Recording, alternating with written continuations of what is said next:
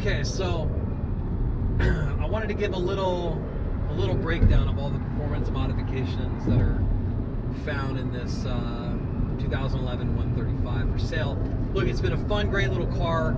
I'm gonna miss it when it gets sold. Obviously, if it doesn't bring in what I want for it, I'm totally happy with keeping it. I'm gonna give you a little bit of context, then I'm gonna go through with you the parts, and then you can kind of use this as a tutorial for anybody that buys a car and how they can access different things, as well as, you know, the different options that you have with what I installed. So first, let's start with some context. The reason why I built this specific car was because I wanted to have a low mileage, nice car that could be used as a daily driver, but also something that you could bring to the track on the weekends. You know, have fun with it at the track, have it perform really well, and then be able to drive it all the way home without having any lights or anything come up, and then be able to get in the car and drive to work on a Monday. To get it to pass smog, you just have to swap out the downpipe. It's literally 8 bolts and an O-ring where it connects to the exhaust manifold. It's about 20-30 minutes on this particular car. Remove the tunes, we'll have no problem passing smog. What did I do to get that power up there, and how have I done it safely? Safely is the most important part. The last thing that I want to happen is that you blow an engine, and that's, you know, pretty hard to do with the modifications that I have on it. Meaning that I did them all within the guidelines of I wanted to add modifications to the car, but I didn't really want to ever run the risk of blowing the car up or having some light up on the dashboard every other week so it's back in the shop. I wanted to be as reliable as possible. And after talking to some tuners and some people that have modded these cars, and I've done a lot of it myself, this is my third 1 Series that I've ever owned, the general consensus is that if you want to have fun with the car and keep it as reliable as possible, you have to try not to push any more than 500 horsepower out of the engine unless you're planning on pulling the engine apart and building out the internals of the engine, which I didn't want to do. So that meant that the goal would be that I want to add a solid, you know, grand total, all combined, about 450 horsepower, and have it remain reliable. And so to keep it as reliable as possible, I didn't want to get an over-the-shelf tune, which you can easily buy. They're a couple $100. What I did is I have a custom wedge performance tune.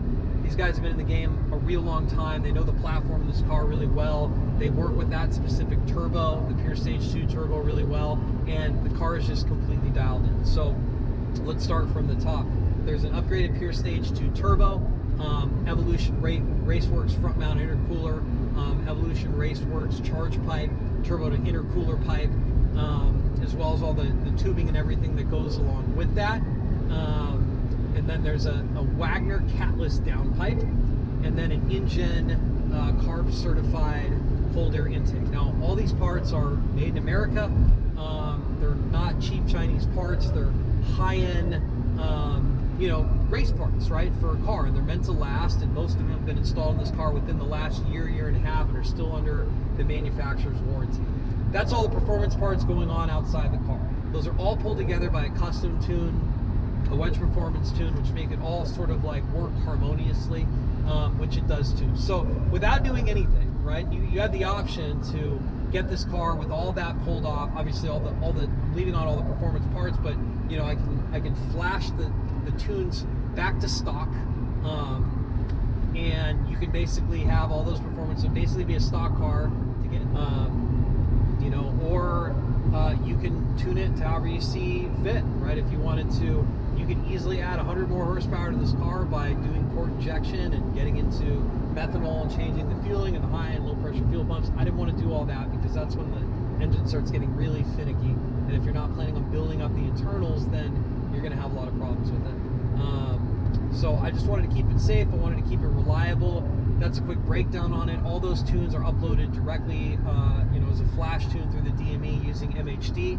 And then I have a transmission tune on an XHP transmission tune, which is probably the newest tune that I have on this particular car. And, you know, honestly, I should have gotten it sooner. It just makes it a pleasure to drive. I was talking about coding and how this all works. And so you can see I have MHD. There's a little wireless dongle here that plugs in the OBD2 port. This is how you load tunes onto the car. So you could see, you know, flash an MHD map. On mine in particular, I have all these over-the-shelf tunes that come with MHD. However, I don't use those. I use a custom tune that I was mentioning before. Here you can see all the custom tunes and the versions that we had of them. Now this will also allow you to read codes from the car. So if you ever throw any codes, in fact, let's run through that right now. We should be clean. Let's read codes. So as you can see, we're totally clear. And if you ever have any issues with the car that come up, or you see any lights on the dash, just allow you to read the codes.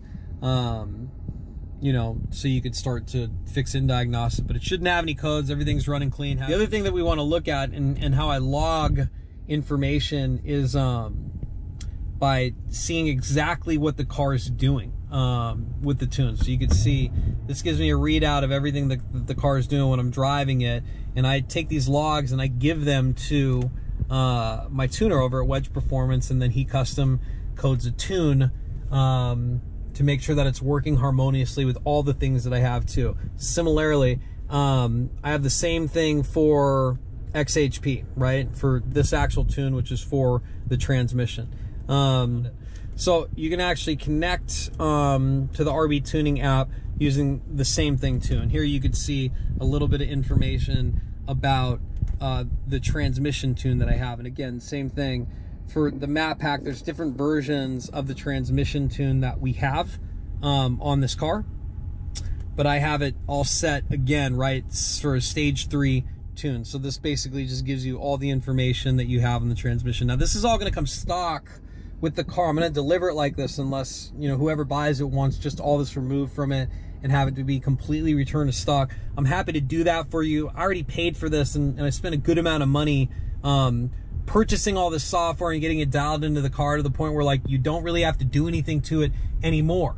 You know, you can just remove it if you were to go in and have the car smog, but beyond that, you don't really need to mess with it, and it's all dialed in and it's working perfectly. So if it were me, you know, I would definitely take what we've, you know, all the hard work that I've done getting it dialed in with all the aftermarket modifications that we have, and just leave it as is. But again, if you want to and you want to build it off your own platform, it's going to be your car. Do what you want with it. So again, just give it a little bit of drive, and we have live time. We're using MHD here. I'm going to put us into manual, make sure that sport mode's on, work through it, and I'm going to actually, we'll just record a quick log here so I can show you how this is done. But this is really how I send it to the tuner. So let's start this log.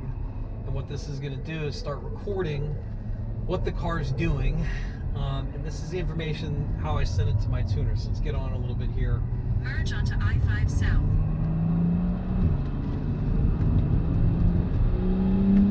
We got some road debris up ahead. In 12 miles, take exit 51B to merge onto CA78 toward Escondido.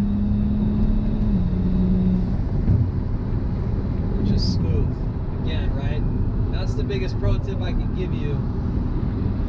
Warm the car up before you get on it, before you start having fun and doing some spirited driving. Make sure the car is warmed up. That's going to save you 98% of the headaches and false codes and things that go wrong. It always seems to happen when the car is not properly warmed up. So just keep that in mind. Anyway, enjoy the car. You know, you have a sport button down here, and by activating the sport button and putting it in manual and using the shifters are going to give you the most power, or the highest power band out of that tune and out of the DCT. It's a specific dual clutch transmission tune. You know, that's going to give you the most power. You know, with the Wedge Performance tune, all the complemented aftermarket race parts, and the XHP tune. The Wedge Performance tune has been tuned specific to the parts on this car, and as a part of that XHP tune. So I can deliver the car however you'd like. You can have it with all the tunes the way that it is, which is completely dialed, ready to go. Throw it into sport mode and go. You'd never really have to mess with the tunes ever again, or I can deliver it to you stock, or I'm happy to pass along the information of the tuners that I've been using. So if you want to take it farther and continuing to have them, you know, work on the car, dial it in more after you've had more parts to it, I'm happy to do that. Just inquire about it in the sale, and you know, you're going to be really stoked on the ride. So thanks so much for checking this out. Hope you love the car. Whoever gets it is going to be really lucky. I probably put about, you know, $10,000 into aftermarket parts, tunes, and just dialing this car in, getting it the way that I wanted to do it. So it's going to be real value. to whoever buys it. If you get this car at under 30 grand, you know, it's going to be a real good deal for you. Anyway, thanks so much for checking it out, and good luck with the bidding.